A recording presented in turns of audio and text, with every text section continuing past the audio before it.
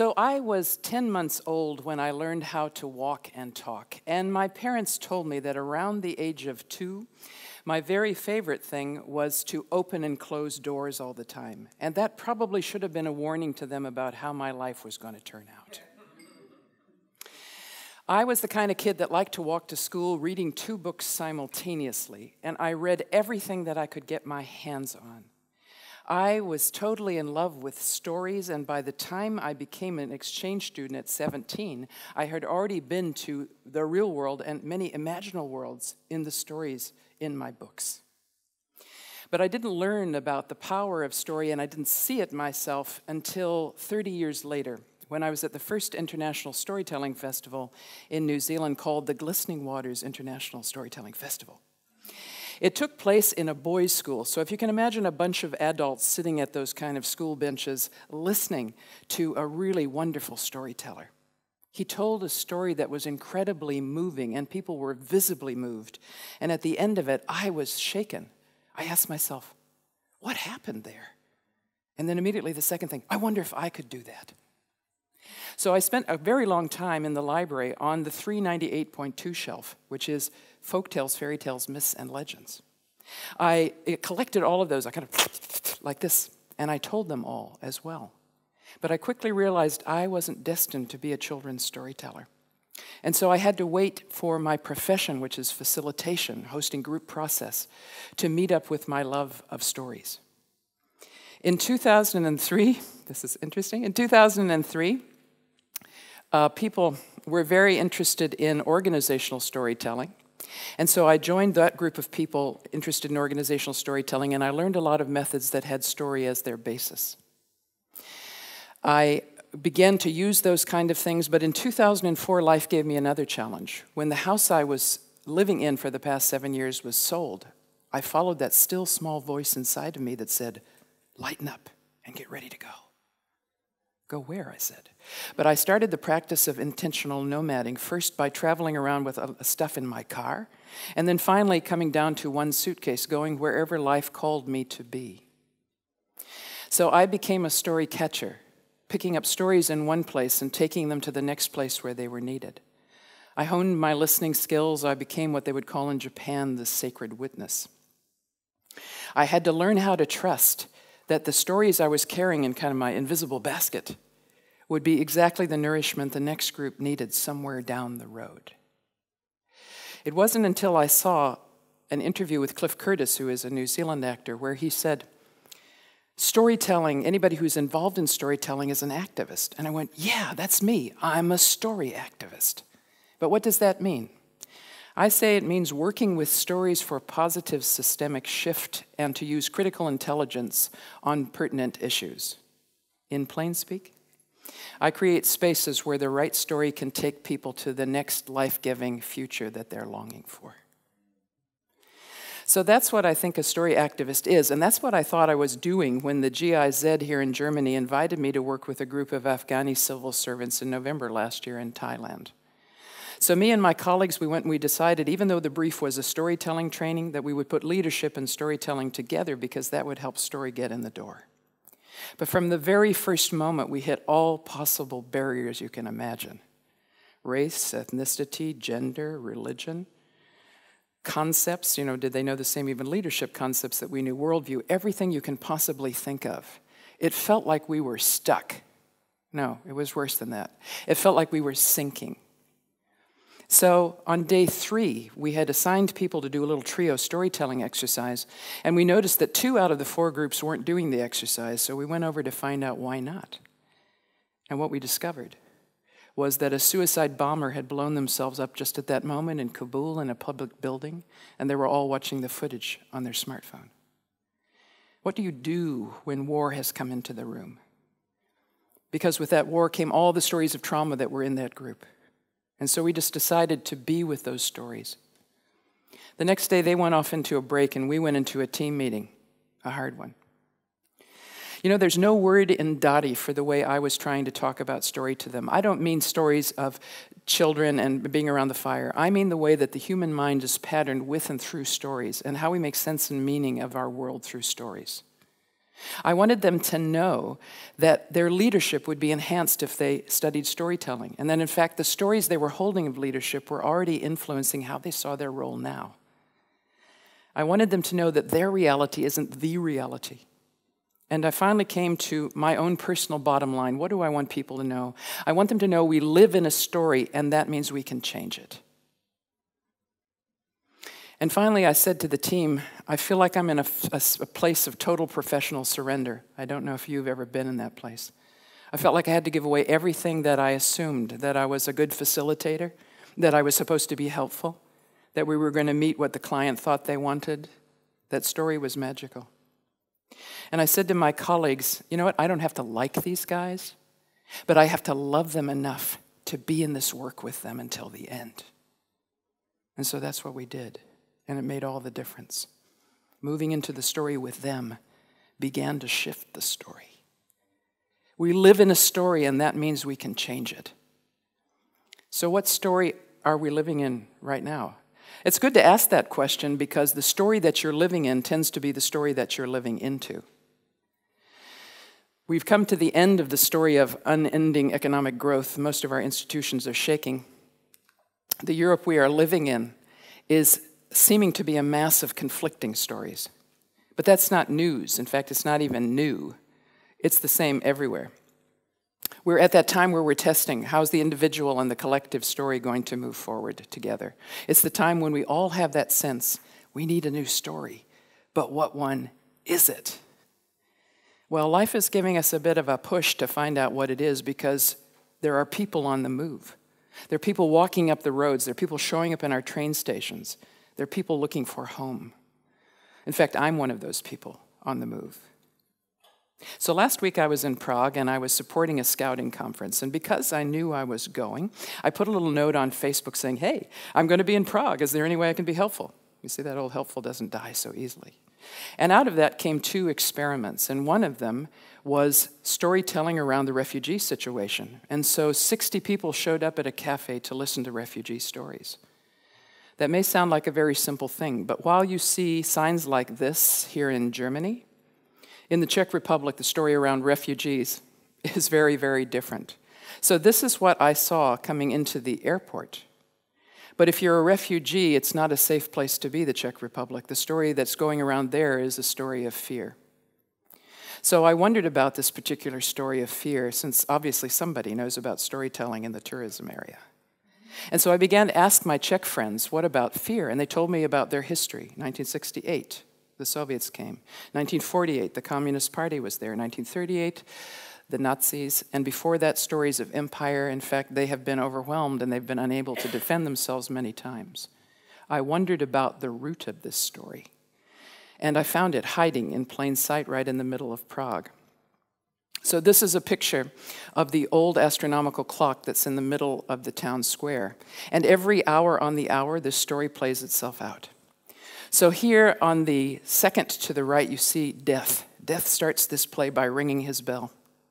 And then the other 3 figures start nodding their heads like this, meaning like, no, don't go there.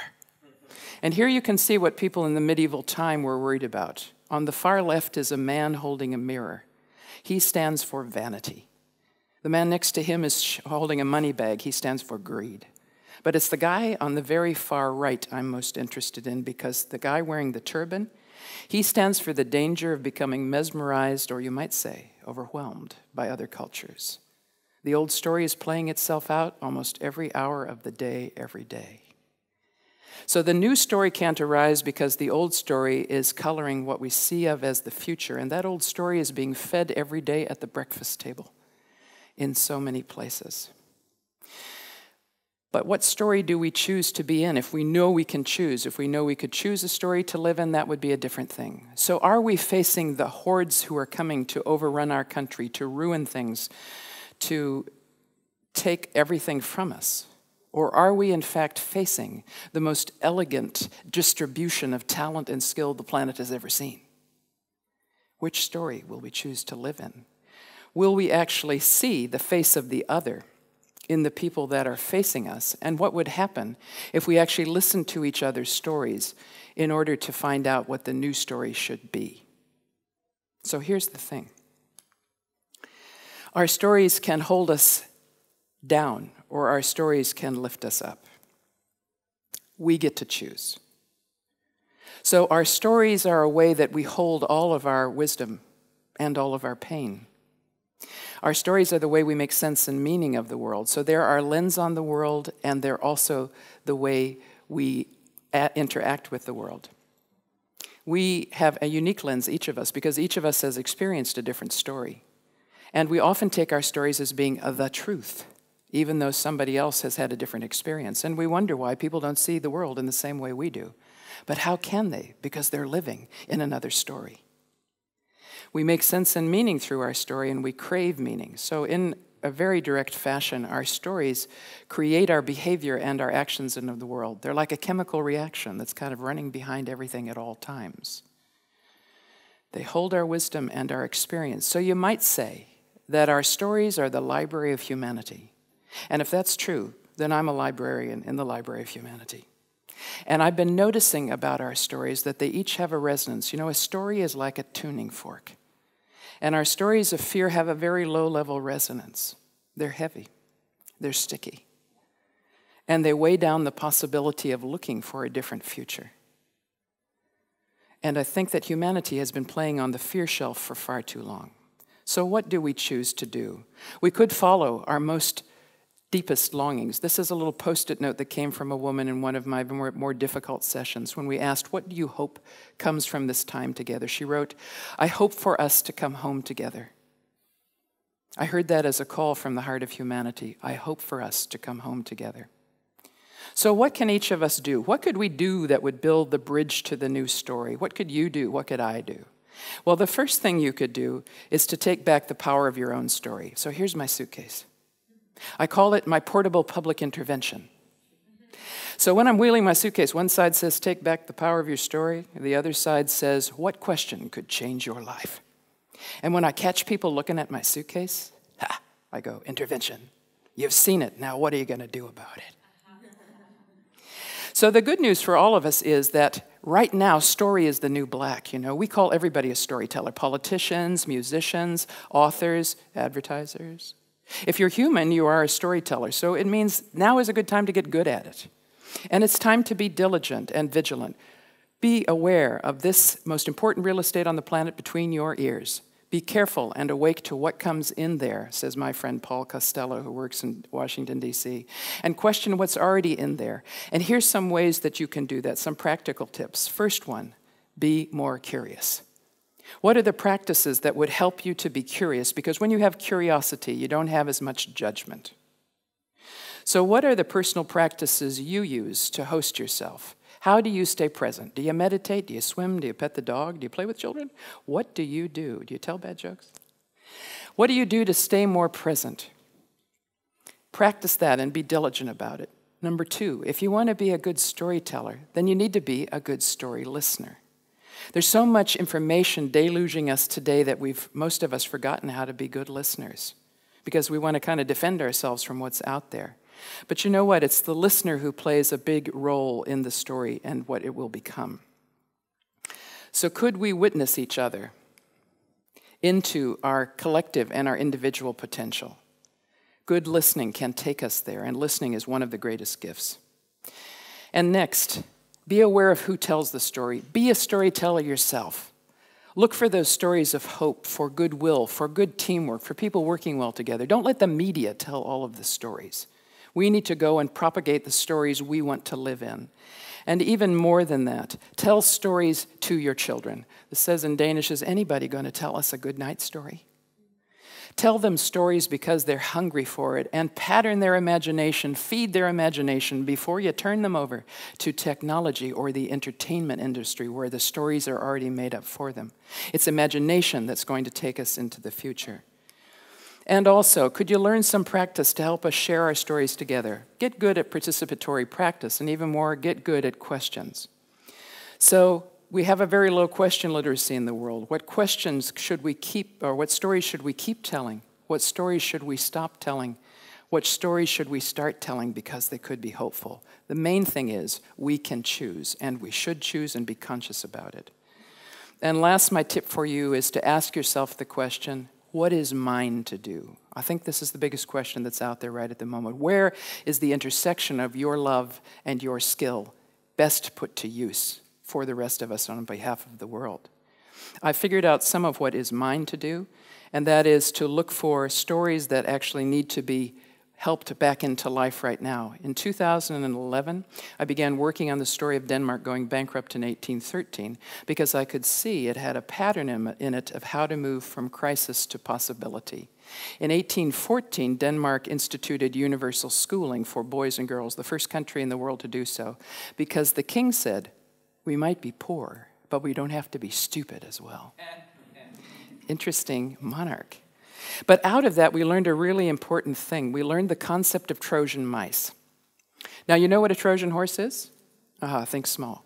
Because the teachers in this story who were trained to take education across the country stayed a loosely connected network, and they helped to make step change. Out of this point in time in history came the values that are still working in Denmark today. And the queen was known, current queen Margrethe said, what if all disharmony and wars in the world are because of the conversations that did not happen?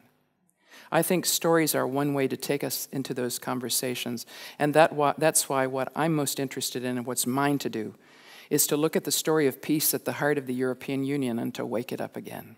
Because I'm carrying this question, what if Europe would decide to embody the story of peace and be a force for good on this planet? What if? So 2016, I'm starting in that direction. I feel compelled to do so. So how far would you go for a good story? I hope you will go the distance. Our humanity needs you. Our planet needs you.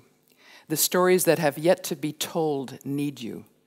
So may you all be story activists for our better future together.